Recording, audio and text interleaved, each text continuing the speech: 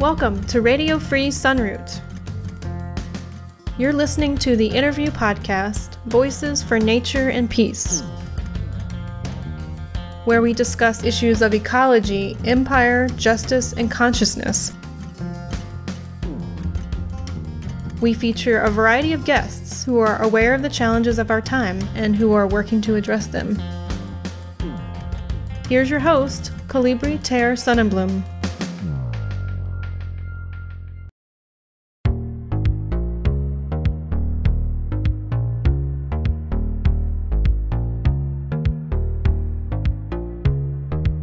A Lifetime Seeking Peace, featuring Kathy Kelly. Kathy Kelly is a lifelong pacifist and peace activist. In her efforts to stop the U.S. military machine, she has traveled to war zones around the world, engaged in countless acts of nonviolent civil disobedience, and been arrested dozens of times. With her own eyes, she has witnessed the brutal costs of U.S. aggression. Her reality has focused on things that most U.S. citizens don't even know are happening, because the mainstream media and the political establishment studiously avoids talking about them. She knows about the children who are killed or maimed, and she speaks up for them. Despite being witness to such horror, she is not full of despair and does not believe that humans are intrinsically evil. She is clearly guided by love. I was so grateful for the chance to talk to her, as I have admired people like her my whole life. To me, such people are heroic, not sports stars or politicians or soldiers, but the rebels with causes, the justice seekers, the truth tellers, and the rabble rousers. In our conversation, we talked about International Women's Day, which happened to be the date of the interview, women's rights and the politics of peace, the brutality of war, how most U.S. Americans are ignorant of the consequences of U.S. militarism, the effects of using drones and special forces, her visits to Afghanistan, the 30th anniversary of Desert Storm, the original U.S. military attack against Iraq, what she learned on a visit to the Russian Federation, how militarism has become, quote, the main religion in the United States right now, the connection between U.S. imperialism abroad and the repression of Native Americans domestically, her experiences in prison, the subject of prison abolition, and what keeps her inspired as an activist. If you like this episode, please share it on social media and subscribe to the podcast so you don't miss future episodes. To support this work financially, you can make a one-time donation to username Colibri at paypal.me or at Venmo. That's KOLLIBRI. You can also become a member at patreon.com/Colibri, where you'll get early access to new episodes, exclusive digital content, and goodies mailed to you. Here, then, is my conversation with peace activist Kathy Kelly.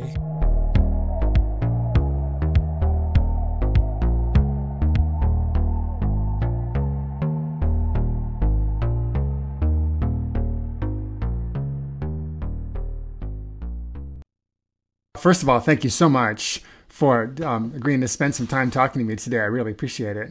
Well, sure. And today, I thought we should mention what today's day is, first of all, because today is International Women's Day. And this isn't really a big deal in the United States, but it is around the rest of the world. And it goes back to, I believe the first one was in 1909 or so. And it was a socialist holiday to begin with.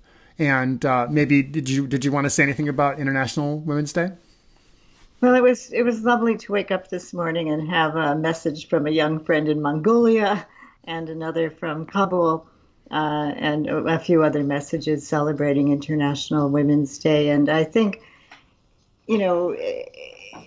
increasingly we're recognizing that we also have to more or less invoke the connection between Earth Day, I suppose, and Mother Earth and International Women's Day, because we really have a big responsibility to protect the planet from ourselves, really. And also, I think of so many people in war zones and in refugee camps and in prisons, and how hard it is for mothers and children in those circumstances. So it's a very important day. I'm glad. I didn't realize that it was a socialist holiday. It's wonderful to learn. Thank you. Yeah, so the Soviets were the first, I believe, to recognize it as an official national holiday, like one of the first nations to do so. And they women gained the right to vote there in 1917, like basically as soon as the revolution happened. So I mean, I learned all of this just in the last couple of days looking it up. But wow, yeah, yeah, and definitely, it's also, of course, been mentioned by many people that war and peace are women's issues for sure. Well, you know, there's a very fascinating story from the United Kingdom. There were a mother and two daughters, the Pankhurst women, who were adamant about getting the right to vote as suffragists in the United Kingdom.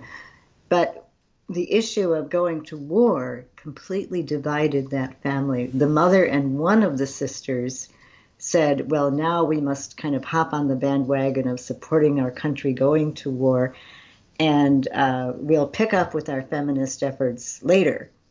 And the other sisters said, no, no, no, this war is going to be disastrous for entire generations all around the world, and it's a wrongful war, and it's being engineered and manipulated by people with interests that aren't, you know, that can't be combined with women's interests and children's interests. And they never spoke together again. That divide lasted. Wow. But it did sort of work for getting the right to vote for the suffragists in England, because the government then did feel, I suppose, a bit indebted to them. But I think we have to really hold the line and say that war is never, ever an endeavor that can have a humanitarian quality. And people keep trying to say it all the time. You know, we have this responsibility to protect. Well, war, you know, wrecks the earth and destroys families and creates desires for retaliation and ongoing revenge. There's nothing that could be called humanitarian about it. Yes, and also I've seen figures that show that over the course of the 20th century and up till the present, the number of casualties in wars who are civilians has been constantly on the rise this whole time. Yeah, and the weapons just get more and more hideous and grotesque. And they talk about, you know, laser-guided weapons as though they can just pinpoint exactly who their target is, but that's not what happens. And again, we find villagers, you know, just decimated and disemboweled and dismembered, decapitated by these weapons. And then when people come to try and save the survivors and bury the dead, there will be another wave of using the same weapons. The Saudis have done that with U.S. weapons in several places in Yemen. There's a very stirring narrative about it by Jeffrey E. Stern that appeared in the New York Times cover magazine in December of 2018. And he sort of traced the trajectory, the journey, if you will, of a bomb that was made at a Raytheon factory in Arizona and then hit people who had just been celebrating because they collectively pooled their meager resources to dig a well because they were thirsting and their crops were failing and their livestock were dying and they needed water, and they hit water, and so they were celebrating. And they'd heard that sometimes the Saudis were hitting wells, but they thought, well, we're so remote, we're so far away, no one's ever going to hit us out here, they're not going to waste a bomb on us. But they were wrong, and the Saudi warplane fired a paveway missile. So the way one of these weapons works, it's dropped from a warplane and it dangles on a fuse. But once the fuse is cut, then the weapon sort of comes to life. It sprouts 3 fins, and it is laser guided. And in this case, it was guided right to the spot where the celebration was breaking up. It was in the wee hours of the morning. And the author of this article says that he more or less traced the journey of a bomb from the Raytheon factory in Arizona right to the cheek of a man he was interviewing. The man was a survivor of the terrible bombing, and he told the story of what had happened, and He said every day ever since he constantly is in pain. He has terrible headaches. He is badly injured in one of his legs and can't walk properly. And then he took Jeffrey's hand and put it on his cheek.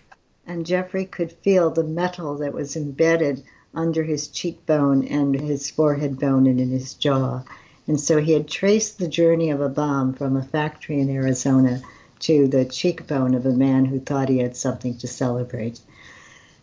And, I think that story is important because it makes the human reality so clear in terms of what happens in times of war. Here in the United States, we're really insulated from hearing about these stories or seeing these kinds of images.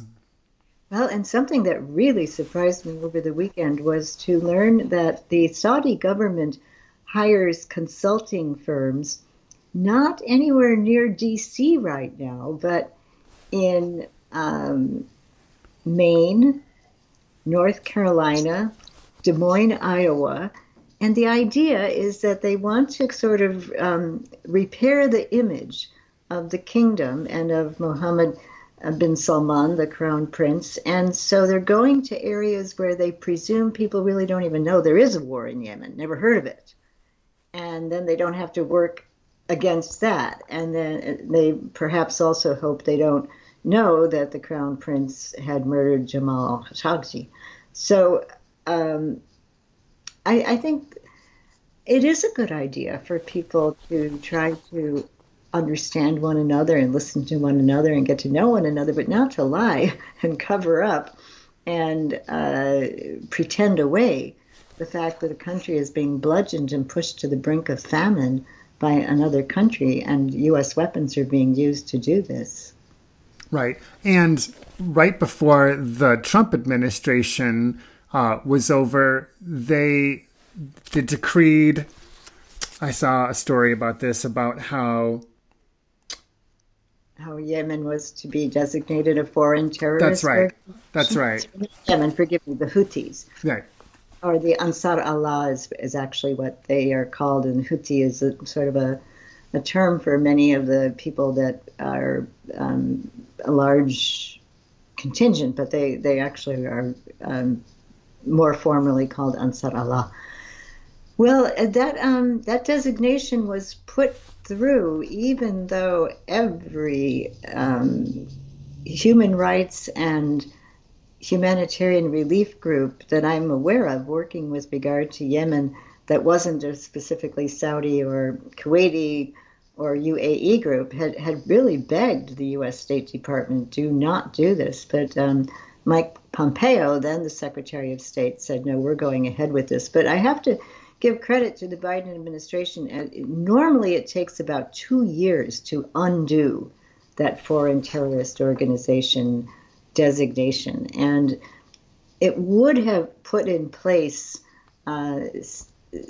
tremendous bureaucratic complications for getting desperately needed food and fuel and medicine distributed in the country of Yemen. But the Biden administration managed within the second week, I think, of Biden being in office to say, you know what, we're not going to go ahead with that. We're not going to put that through. And they were able to stop it. But now the Saudis are claiming, well, see what you've done. Now the Houthis are more aggressive. They're more deliberate in being, how would you put it, in attacking places like Aramco in Saudi Arabia and using drones to do it. And I hope there won't be any more proliferation of drones or of these horrible paveway missiles. I mean, now the Iranians do know how to make those, and they wouldn't mind selling them, I'm sure. But my hope is that somehow we can get a grip on this and pull way back really fast. I think weaponized drones ought to be banned by treaty, and no one in the world should have them.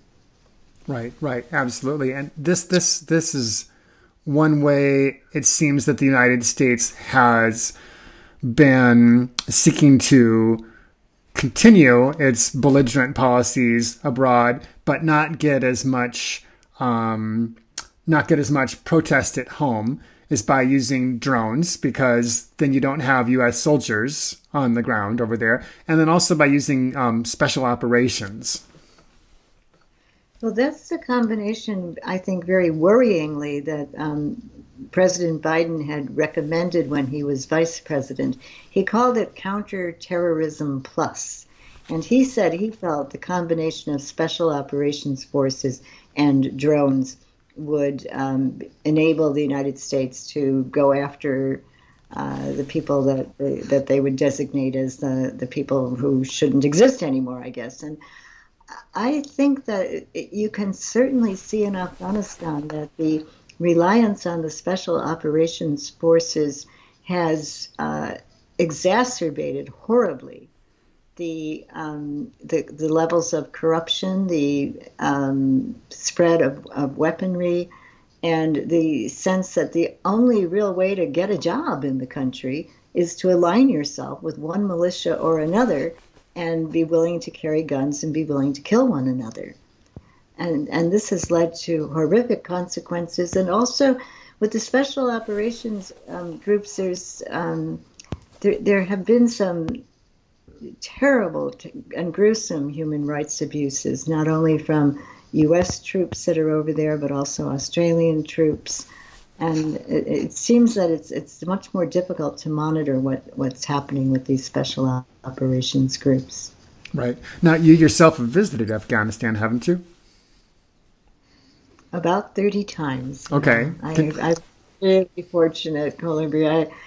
I got to know youngsters primarily because we were doing a fast to close Guantanamo. And it was a yearly event that happened in Washington, D.C. I think that year we were fasting for 12 to 15 days. I'm not quite sure. And we found out that a group of teenagers were staying in a pup tent on a mountainside in a province, a rural province of Afghanistan, and they were fasting with us. So we were able to connect with them through a phone call. And I remember my friend Carmen Trotta. Some of your listeners might know of him because he's in prison right now as one of the Kings Bay Plowshares 7. But he said, well, it's Martin Luther King's birthday. Maybe I could, tell them who he is and give him a quote or something, or give them a quote for it. I said, yeah, that's a good idea. Do that. So we were using a microphone, and Carmen started to talk about Dr. King, and there was definitely a reaction over there and in Afghanistan. And then we learned that they not only knew who he was, they had memorized some of his quotations. And so one of the youngsters was giving us a quote. And I thought, well, I have a lot of respect for Bacha Khan, the Muslim Gandhi, but if somebody asked me to deliver a memorized quote in another language, I don't really think I could do it. So we thought, gee, we'd like to meet these kids, and it became possible. I was very, very grateful. We were able to go to their province, and then they all moved to Kabul. And after that, their group was called the Afghan Peace Volunteers, and they really accomplished some very brave and creative projects. Maybe one that I could mention is that it's not easy to be a woman in Afghanistan. In many, many families and villages, especially in the rural areas, once you are past puberty, your life is a life of service to your own family, eventually to your husband, to your husband's family, to your sons. And there's nothing like, a sense of liberation for women to pursue their dreams and goals. And the education has gotten better, particularly in the city areas. But anyway, these young men felt that they shouldn't continue practices that had showed so much inequality and discrimination, and so as a symbol of their willingness to try to empathize with women, they agreed to wear the burqa. And I thought they were just going to do it in the backyard, and just walk around in it and kind of they organized a public demonstration of men fully clad in the burqa. And the burqa is the sort of steel blue covering, which it's put overhead, and then you have a mesh net in front of your eyes. But otherwise, there's no way anybody can see who you are, and it's quite difficult to navigate in if you're trying to hold a child's hand and have groceries, and it's a windy day. But there they were, these young men with obvious men's feet visible under the burqa, and they proceeded to form a procession. Well, the repercussions were so great that a film of it had gone out on Facebook, and that had to be taken down right away. And one young man's family disowned him, and another's his father clobbered him when he got home. And there were some of the religious clerics had issued condemnations. So the whole center that the young people had to shut down for about 2 months. But I thought that was a very, very brave action. Yeah, definitely. I mean, I hadn't heard about that. I hadn't heard about that at all. Well, the Afghan people have tried also to do their own kind of surveillance. Of course, they're not using drones, but they use, notepads and pen, and go up the mountainsides. They have to sort of pick their way up and down the mountain. But the questions that the young people then ask are questions like, how often does your family eat beans? Nobody's getting meat, but beans would at least be some protein. And what's your source of income to pay the rent, and who earns that income? And if the income earner is a child, somebody under the age of 12, then they sort of put that survey on the top of the pile, and they do their best to try to get people in those families in a situation where either the children can get donations of rations by going to a street kids school, or the women can manufacture heavy blankets and be paid a living wage for doing it. Now, in this year with the COVID and the pandemic, I don't know that they're going to continue with that. But meanwhile, another group, the Jesuit Refugee Services, has been serving the needs of people in refugee camps in similar ways. Right. So when you were in Afghanistan, you were meeting with different activists and just different citizens just to see what was going on, or? Almost every trip I was staying with this group of teenagers in a working class neighborhood. Very seldom in the last 5 years of my travels there was I going outside, because it would have endangered them really to have a Westerner there. And so I would, keep myself pretty well covered in a cab going from the airport to that home. But then kids poured into this center, and there were many, many opportunities to get a glimpse of how people were doing and what their concerns were, just by listening to people who came and to the people with whom I was living. So I didn't go around to other offices or organizations very much, but in the beginning, when we first started to go over, we did do much more of that, and there were some very, very admirable groups trying very hard to meet human needs. One of the most interesting, I think, is a group called Skatistan. And they set up a huge gym and taught kids how to do skateboarding. And they managed to teach the girls, too.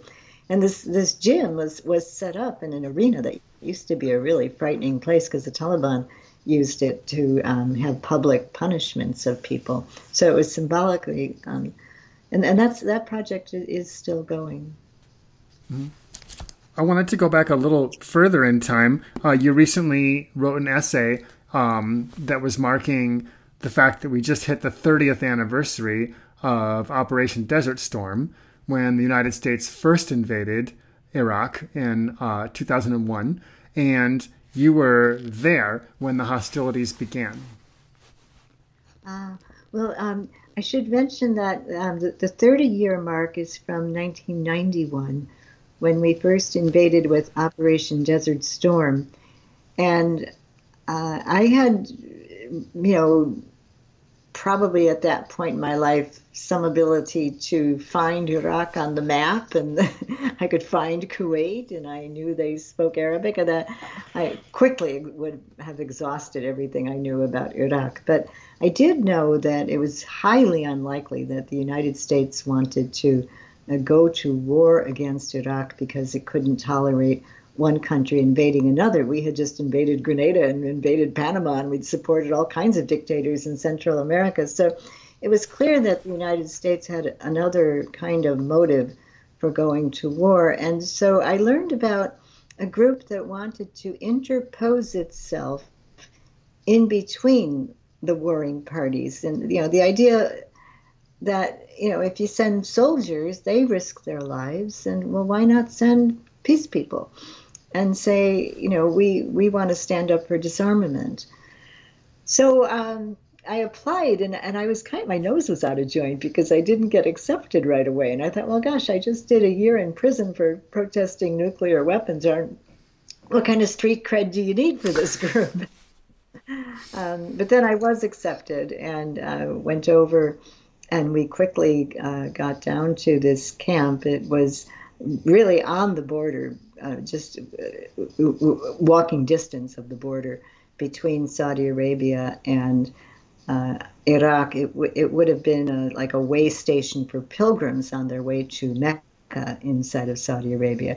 And so there already were, the basics for a camp, like a stall with a corrugated tin roof, but we had to, dig latrines and pitch tents, and there was access to some electricity. And then the Iraqis were able to guarantee one person who was a driver with us that he could get passage to a market and bring food. But then when the war started, it just increasingly seemed like all bets are off. And so 2 weeks after the war had begun, which was the war began on January 17th. I remember it was 3 o'clock in the morning, and we heard the warplanes flying overhead, and they were flying so often. We started to think, well, is there going to be anything left of the cities that they're bombing? And every dog in the area started barking, and those dogs, they'd never heard such sounds, I'm sure. Those dogs barked themselves hoarse. And I've always thought that was an appropriate response to the beginning of that war. The coalition that George Bush Sr. had put together managed to line up miles and miles and miles of every kind of imaginable weapon in the ports, in 3 different port cities in Saudi Arabia. And then they just, proceeded to pound and pummel the people in Iraq who couldn't control their government. It's not like they had some say-so about Saddam Hussein.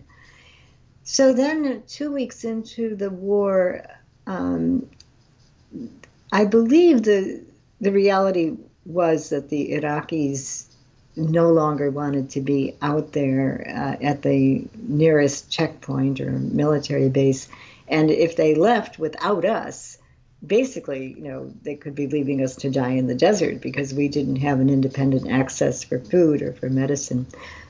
So we were evacuated to Baghdad. Not everybody was willing to get on the bus of their own accord, and I was so impressed by how gently the Iraqis responsible for this evacuation, they've got orders from a dictator, and they've got a timetable, and they've got 12 people saying, well, we're not going to get on the bus.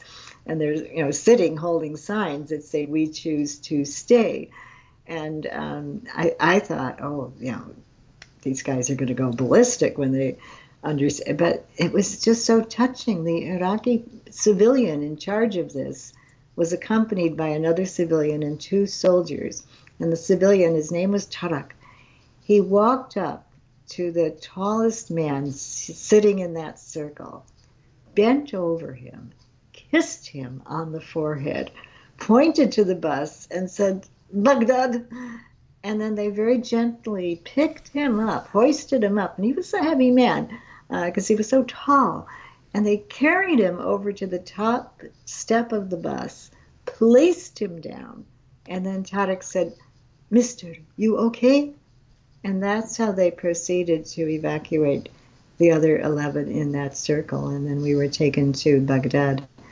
And along that road, we saw vehicles that were burnt and bombed. And it was pretty clear that as we got closer to Baghdad, the road was the only way out for refugees and the only way in for humanitarian relief. And all journalists, except for Peter Arnett and maybe a couple others, had left. And so we found an old abandoned typewriter. And when I was in prison, I actually realized that if you can't get a typewriter ribbon, because in those days you had ribbons in typewriters, you could put carbon paper in front of another piece of paper. Now, you're nodding your heads, so we're dating ourselves here, because if you tell me about carbon paper, they'll what?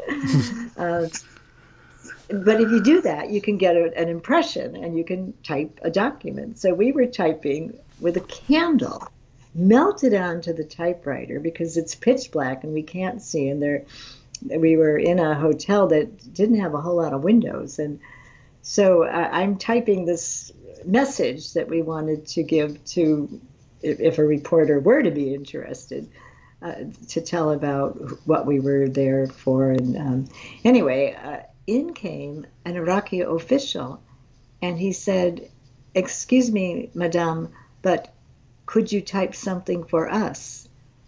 And I thought, well, gee, we'd have to see it first. And, well, it was a letter to the then Secretary General of the United Nations. And it was asking him to please protect that one road that was the only way out for refugees and the only way in for supplies. And so we thought, well, yeah, we saw the bombed out cars. That road should be kept safe. So we said, yes, we would type the letter. So there I am, an extra national from a country that's pounding the daylights out of Iraq, typing on an abandoned typewriter by candlelight with red carbon paper in order to make the impression. And, we're supposed, in the United States, people are supposed to be somehow afraid of this country that didn't even have a typewriter in the office of one of their cabinet level ministers. So, the idea that George Bush Sr. could say, we will never stand by and let a larger country swallow up a smaller country, it was such hypocrisy, because that's just what the United States did, and it continued to do all through the horrible economic sanctions years, all through the 2003 shock and awe bombing, the utterly inept occupation that led to civil war and the rise of ISIS. It's a very, very tragic, sad history. Was that highway that you're talking about the notorious highway of death that we heard about? No, that was a different one. The highway of death would have come from Kuwait. The Iraqis invaded Kuwait, and that was an illegal invasion. I would certainly not hesitate to say that. But they did it with a lot of young conscripts. And so when it became clear that the United States was quickly boxing them in, they tried to flee, but they were literally boxed in on that road. And then by air, United States Air Forces started to fire missiles at the vehicles that were in basically a big, huge traffic jam. They weren't going anywhere. And some people had managed to run away and run into the nearby towns, or perhaps disappear themselves in Basra, which would be the city closest. But there were people that were killed and burnt in their vehicles, and then there was also a trench in between the two countries, and there were people at posts in that trench, and they were, I'm sorry to say, buried alive. Big bulldozers pushed the sand over them. So that was the highway of death. Right. Did you yourself have any experience talking to people or witnessing anything that had happened in Fallujah? Oh, the first time I went to Fallujah, we had what we called a magic sheet. This was in 1998, I believe. And our magic sheet was in English and in Arabic. And it told that we were people who came to Iraq to break the economic sanctions, that we believed those sanctions were wrongful, and so we were delivering medicine and food to children in hospitals, and kind of affirmed that we believed we were all part of one another. So we went to Fallujah, and we were in a very big marketplace, and we just wanted to pass out this sheet to people, and people surrounded the person with the camera, and I got separated, and it was kind of, I wouldn't call it a mob scene, but it was a chaotic scene. And then one man came up to me, and he was livid, and he spoke English, and he was shouting, and he said, "You Americans, you Europeans, you come to my home, I show you water you would not even give your animals to drink, and this is all that we have." And I remember just sort of murmuring to him, "I'm sorry, I'm so very sorry." And I might have given him that little sheet of paper, the magic sheet. But anyway, then he looked at me in just a completely different way. And he said, "Ah, Madame, you are too tired. You come with me. I get you tea." And then he took me by the elbow, and the next thing I knew, there was a very, kind of almost like primitive little tea shop. It was just like a bench and a bar, a wooden bar, and he had gotten for me this very lovely kind of tea called Nume Basra, and then he helped me find the rest of my team. And that's the kind of forgiveness we experienced again and again. But now, when I think about Fallujah, oh my goodness, there were 4 mercenaries, in a way, I guess would be the way to describe them, who had been killed. And I think they were burned in effigy. And then after that, the United States really hit Fallujah with many, many weapons. And there's also been a concern about depleted uranium in Fallujah. So I have to say, I had hoped that when the Pope went to Iraq, he would not only seek to unite Muslims and Christians, but that he might also seek from the Western nations that had participated in all of the wreckage caused by the coalitions that bombed and invaded and occupied Iraq, seek a word of atonement. Right. And perhaps beyond, in addition to the words, also reparations at this point. Well, that's what I would certainly call for. And, I wrote that in the essay you mentioned, and someone was really angry with me when he said, how can you talk about reparations? That's ridiculous. There's so much corruption over there. No one could ever supervise the reparations. It's completely unrealistic. And I'm not so sure that's true. There are, first of all, a new generation is growing up in Iraq, and it may be that there's a more readiness, at least I've heard this from some friends, to start setting aside the retaliatory violent divisions amongst people. And, you know, the United Nations has many agencies that work in different parts of Iraq, and I don't think we should just be dismissive of all non-governmental organizations or UN efforts. It would certainly be a big demanding task to help Iraq truly reconstruct, and to my mind, they'd be better off if they weren't so dependent on oil and could begin to cultivate other parts of the economy. I'd certainly say the same with regard to Afghanistan. But when you think about the huge amounts of money that we put into war, I mean, it's in the trillions now between the wars in Afghanistan and Iraq. I think that it becomes possible to imagine, you could start with rebuilding the healthcare infrastructure and healthcare delivery in Iraq. It's in horrible shambles, a horrible shambles now.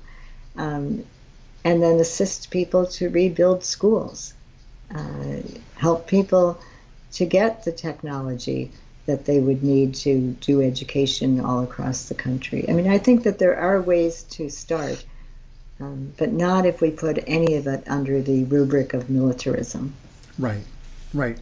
I wanted to switch and talk a little bit about Russia, because I saw that you had visited Russia during one of the NATO buildups of military along their borders, to hear what Russian people thought about that. And I mean, I would love to hear what you saw there and what you heard, because we don't hear the Russian side of anything here, of course.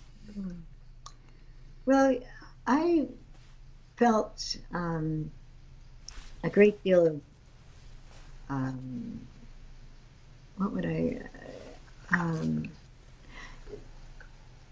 sort of I hadn't realized how little I knew about the ways that Russian people had suffered through World War I and World War II. I remember being in St. Petersburg, and at the time that I'm thinking now, it was called Leningrad, and I suppose, I knew the siege of Leningrad, but I didn't realize how desperately people had suffered and how many people had been hadn't survived. And it was also very impressive to me that they took the time and the effort to preserve seeds. They preserved their seed heritage even through that terrible state of siege. But anyway, walking through a park that was dedicated as a memorial to the people who died during the siege of Leningrad was very moving to me. I also was impressed by how much people have rebuilt following the decimation of the wars, and it seemed that there's a true desire to connect with people from other countries, and an unhappiness over a sense of isolation. I'm sure people didn't feel entirely free to speak their mind or to interact. I know that there are people that are considered minders and who would be keeping an eye on people. And I was grateful for a chance to meet with a young Quaker who was very candid and forthright with us, but we needed to be careful not to cause him any trouble or unwanted like government oversight. So it was a lovely trip in many ways, just being able to see families enjoying themselves on the seacoast. And but the thing that most impressed me was how little I recognized in the past the enormous sacrifices that had been exacted from the Russian people to fight against the German powers. And so few people realized that the United States was allied with Russia in World War II. And then I think there's just such sadness that both Russia and the United States would be entering into a new Cold War, and China and the United States entering into a new Cold War and spawning all manner of proxy wars, because these Cold Wars are, especially in the context of climate catastrophe, we need to be figuring out how we can work together, how we can collaborate, how we can identify the problems we have in common, throw in the pandemic as well. It doesn't make any sense to be concentrating on how we can build up more weapons than the other and target those weapons to menace and bully one another. And I think it's the United States that's driving that. But we'll find out, I think, that particularly in China, the capacity to outmaneuver the United States war making could be quite great, because they don't have 800 bases all around the world that they have to sustain. But I think it's so foolish to drive countries into taking their resources that they need for feeding their populations and coping with droughts and climate catastrophe and pandemic, and keep pushing, saying, no, you better buy some more weapons because we're going to get them first.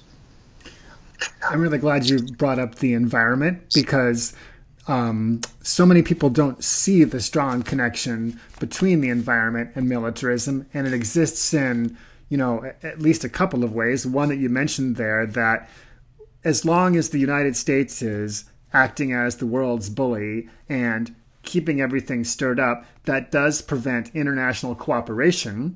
And cooperation, as you said, is exactly what we need to deal with these global crises like climate change and environmental destruction that don't respect borders. That this is where we do have to get together just as a species and tackle these together. And it's hard for the world to do that when the United States is behaving like this. And then secondly, there's the fact that's maybe a little better known, that the Pentagon is the world's biggest institutional polluter.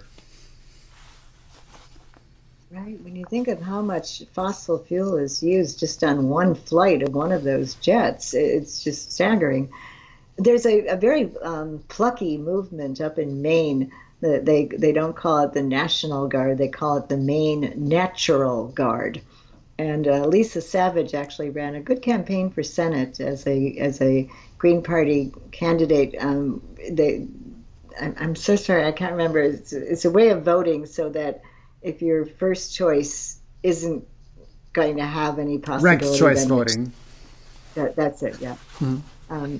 So that's how it was, ranked choice voting. And she I think had in many ways a successful campaign, not because she won, but because she was able to engage in so much outreach.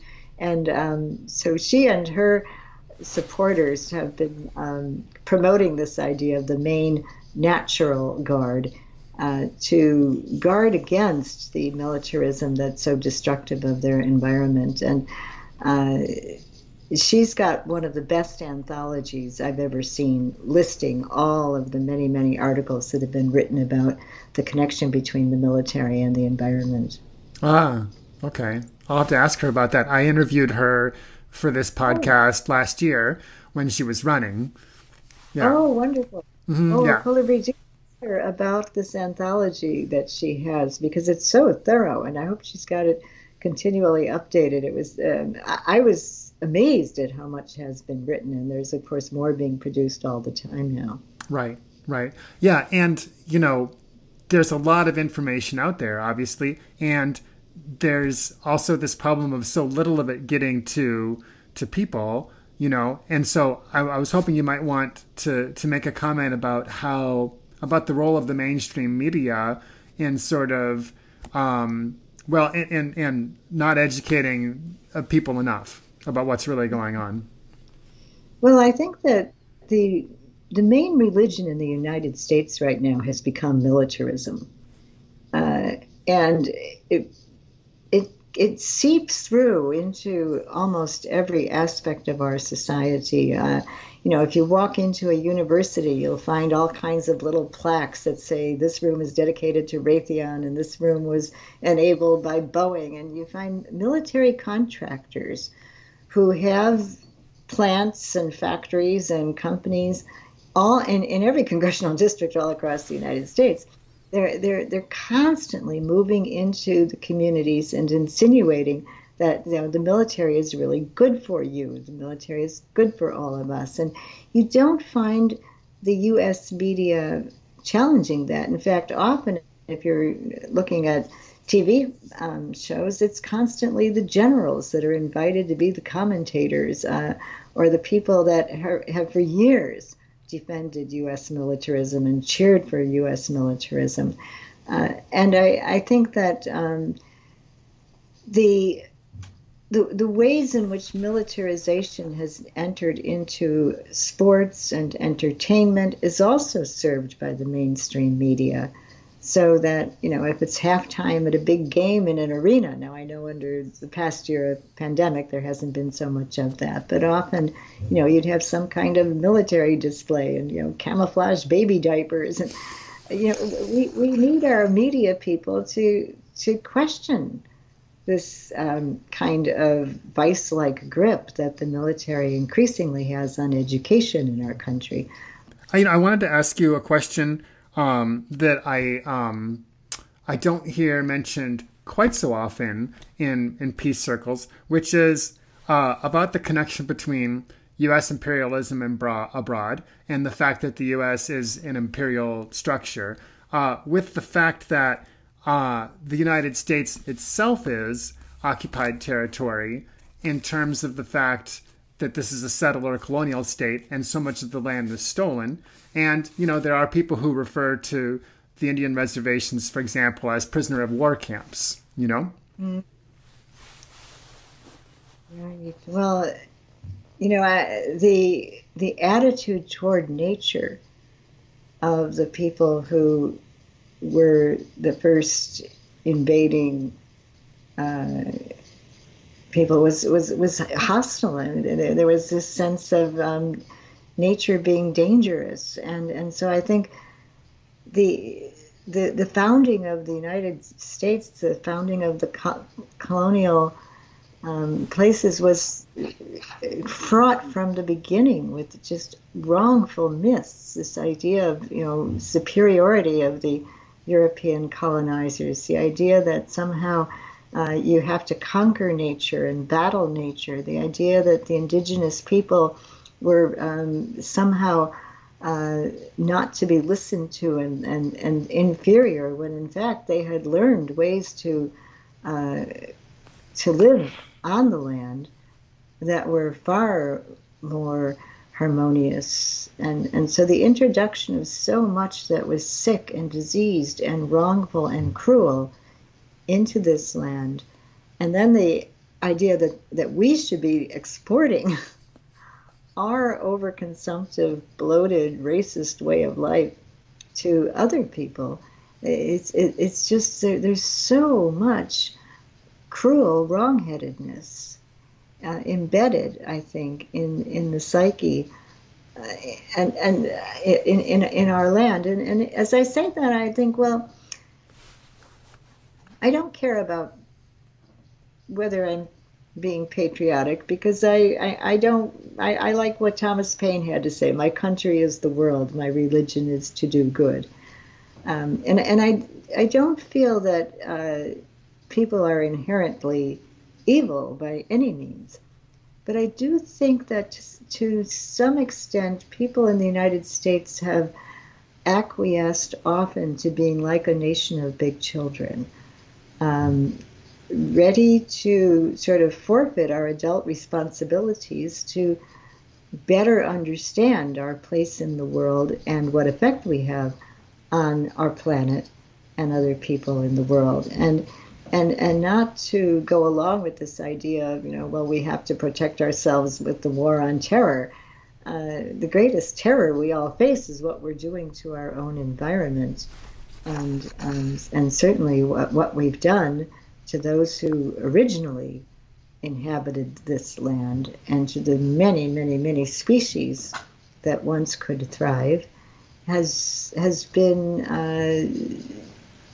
something terrifying, I believe, and sure, nobody wants to look in the mirror and see an ogre or see, a menacing, bullying country. But if we want to be honest and we want to change, then I think we sometimes do have to take a look in the mirror and see our society as it has developed, and take a look at the mass incarceration. I think a new prison was built once every 10 days in the 90s. I think we have to look at the ways in which human caging and a sort of carceral state has created havoc for families all across the United States. And then again, the idea of green lighting this kind of activity so that other countries say, well, if the United States can lock up so many people, I guess we can too. And, they see Guantanamo, where people are not only detained without being charged, they're tortured. And so other countries say, well, if the United States can do it. So we find all these terrible practices being imitative in some ways of what the United States has done. So we have a lot to learn from our brothers and sisters who are among the First Nations, and I think also from people like Mohamedou Ould Slahi, who was released from Guantanamo, and yet, in spite of all that he experienced, that young Mauritanian man who was held in Guantanamo for 13 years says, I refuse to hold a grudge. That's beautiful to hear. Yeah, it is quite wonderful, yeah. It seems like much of your work has been about humanizing the face of the effects of U.S. militarism. Well, I've been really fortunate, incredibly fortunate to be able to live alongside very hospitable, very welcoming people in some pretty extraordinary circumstances. I mean, I was with a family during the bombing of Gaza. It was called Operation Cast Lead. And, when you're with a mom and a dad and two kids, you can get another sense for what it means for, Apache helicopters to be flying overhead or, drones firing. And so I'm very, very grateful to the many, many families that have welcomed people like me. Right, because I think this is certainly the side of things that Hollywood and the news doesn't show us, is that, we have more in common with the people of these countries, the regular people of these countries, than we do really with billionaires in our own leadership. Oh, I think that's so important to realize. I mean, I think there was a time in my life when I was washing dishes at a soup kitchen, and it was probably in conversation with somebody, and we said sort of exactly that. We have more in common with the people that are coming into the soup kitchen to get a meal than we do with the billionaires that are ready to, bomb the daylights out of the Soviet Union. And the other time I certainly got that sense was when anytime I've gone to federal prison, and I realized, I don't know where they keep the bad sisters, because I don't meet them. I have met women that could have been my next door neighbors, my coworkers, my in-laws. So I think that people do get sort of skewed senses of people who are different from us, and then they get kind of boxed and labeled, and there's often a sense of, the alien, but that's unnecessary. I mean, there's an artificial shortage of love in this world, but it's certainly artificially created. It's not necessary. You referred just now to being in a prison. You've been arrested countless times. I have been arrested a lot. Yeah, a lot of the campaigns we did involved doing the action, and then once we were released, going back and doing it again. So that occasioned quite a number of arrests. I've been in actual prison 3 different times. And I think the most onerous thing about the U.S. prison system is the length of sentencing. And I've only had short sentences. 1 year was the longest, and another sentence was 3 months, another sentence was 4 months. But gosh, when you're with women who've already served 8 years or have 10 more years to go, it's utterly heartbreaking. And many are mothers, and they lament that their children won't remember what they look like. It's a very wrongful, merciless system. Right. I mean, it's this retribution, revenge, punishment way of looking at things. And go ahead.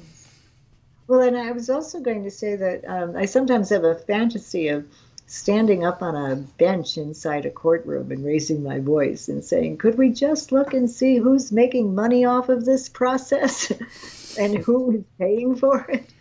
I mean, every university all across this country graduates a new group of lawyers every year. So there's this huge number of people whose income will be earned through participating in a process that ends up putting other people in cages. And, here in the Chicago area, the Cook County Jail, it looks like a gulag. It's just one of the most awful stretches of brick imprisonment with coiled barbed wire all around it. Well, under COVID, there was a move to let a lot of people go, but they weren't outside the control of the system. The prison population inside the Cook County Jail went way down, but people were wearing leg irons, ankle monitors, and they were subject to many kinds of surveillance and policing. And like somebody might be out, but then she couldn't, if she was a woman, go pick her kids up at the school or go to the grocery store. So, but now the prison population has gone right back up to where it was. So this means that we have almost like double the number of people that are under the carceral state, either actually living in cages or under so much surveillance that their freedom is completely limited, and other parts of the community are now being used, like social work or sometimes even education work, to enforce this sort of carceral system. So we really have to be careful. We need prison abolition, I think, but be careful of prison reform. Yeah, no, I agree that prison abolition is the way to go at this point. And I think a lot of people, are kind of shocked by that idea. But then when you look at, the vast number of people who are in prison for very minor offenses, no violence, that's often the reason we excuse it. Oh, they're violent, they need to be locked up. Well, the vast majority of people didn't commit any kind of violence. And so, yeah, it does seem like there's just so many economic factors behind it continuing. Well, when you think about what really most threatens our society, I think the main threats come from people who are manufacturing weapons, manufacturing firearms, manufacturing tobacco, manufacturing all kinds of chemical substances that aren't very good for people. And you're not going to find people at the top levels of Boeing and Raytheon and General Dynamics being accused of having threatened other people or our society. But then, read Jeffrey E. Stern's very compelling article about what happens when those products that they make are being fired at civilians in another land, and it's vicious. And so, I mean, right now, the Boeing Corporation is selling 650, they're called SLAM ER missiles. They're laser-guided missiles, standoff land, air, extended response missiles. And they're these guided laser missiles. Well, there's the Boeing Corporation. It's contributing to the Lyric Opera in Chicago. They go into the high schools and help with STEM courses. They do lots of things to make it seem like, aren't we lucky? We've got Boeing's headquarters right here in Chicago. But it's one of the largest military contractors in the world. So I think that kind of thing under the International Criminal Court should be considered illegal.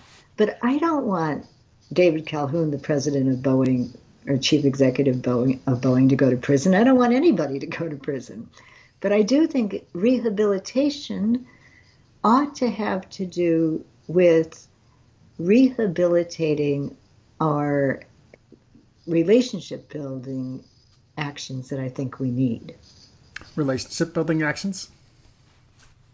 Yeah, I think people need to build relationships. In order to say, okay, we want to abolish the prisons, we have to put real effort into building relationships within communities that are predicated on fairness and justice and empathy and compassion. Right.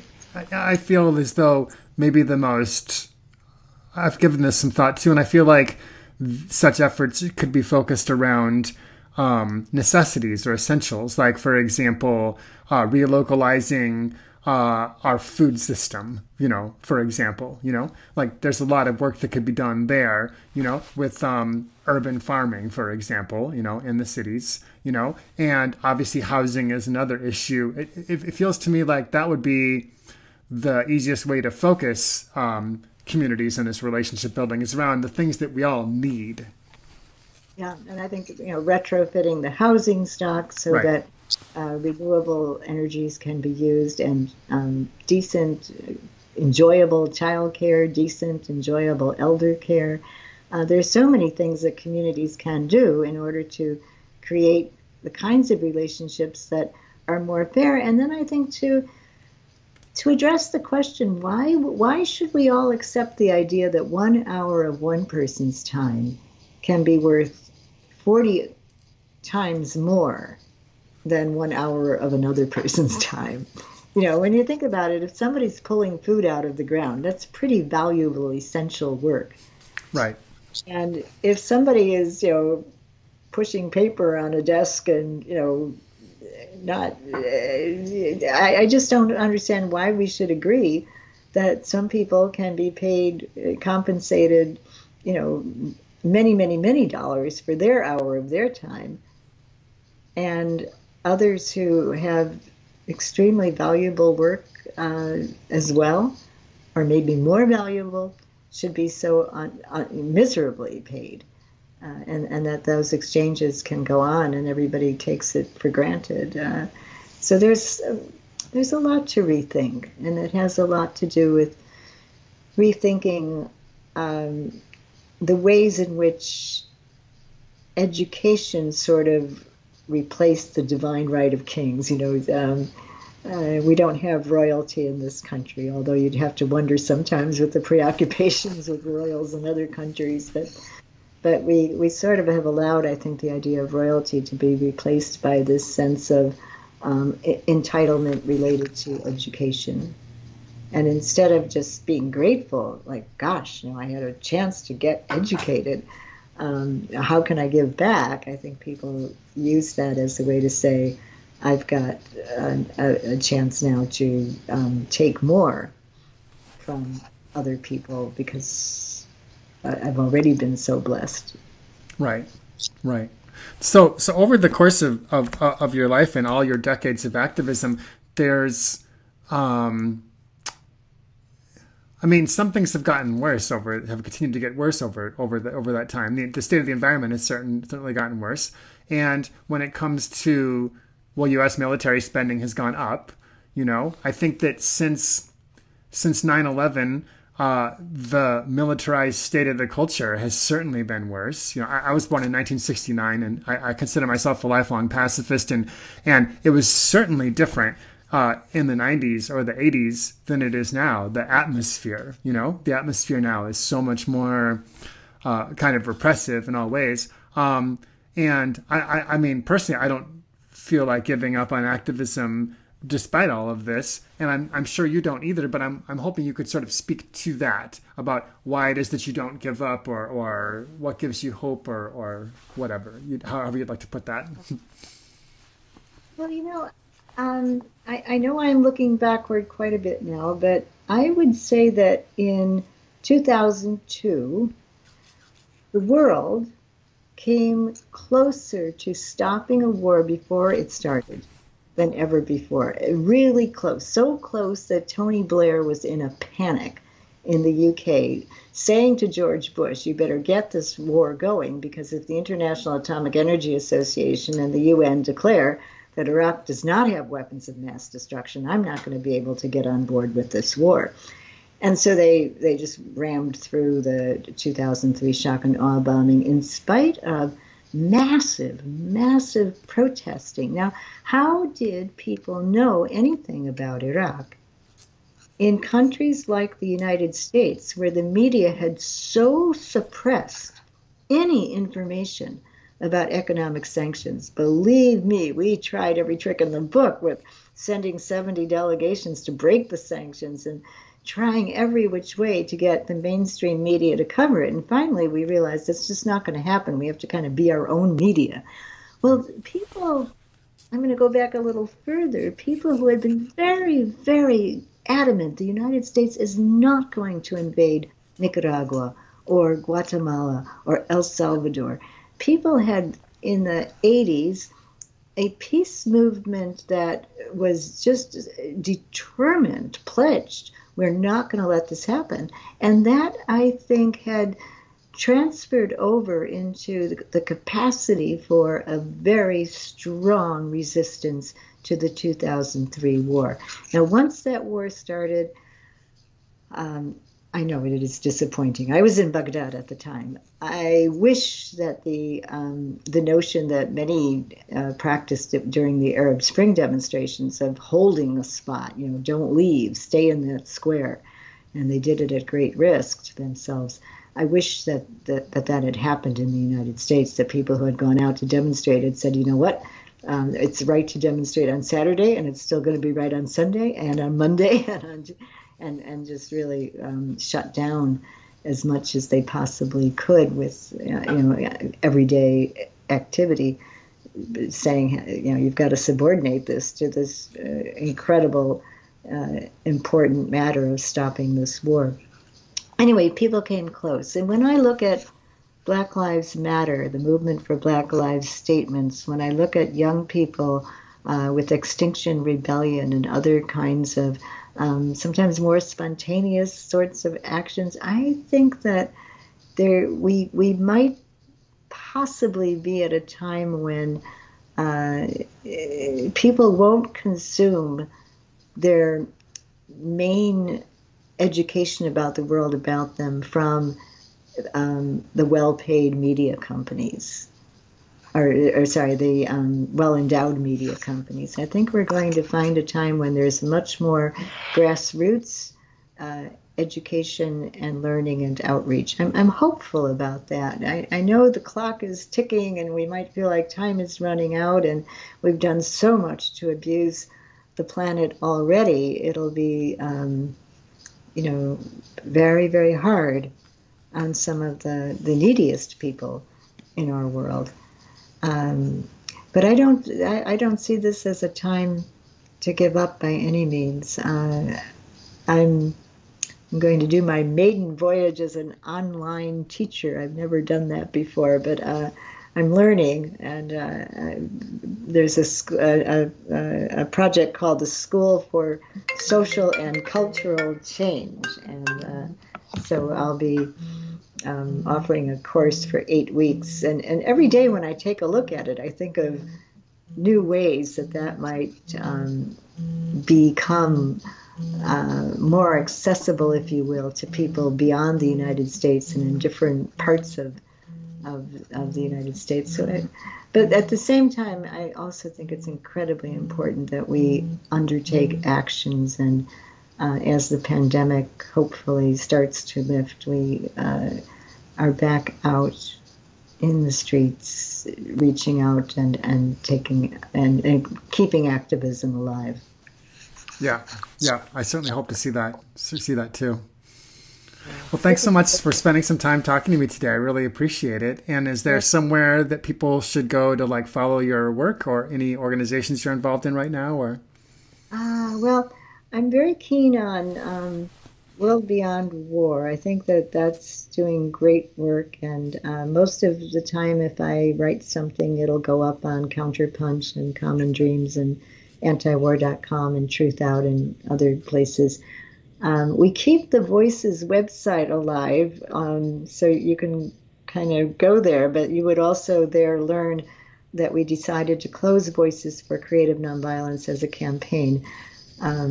And then, as I say, there's this school. It's called sscc.teachable.com, and anybody's welcome to participate in that.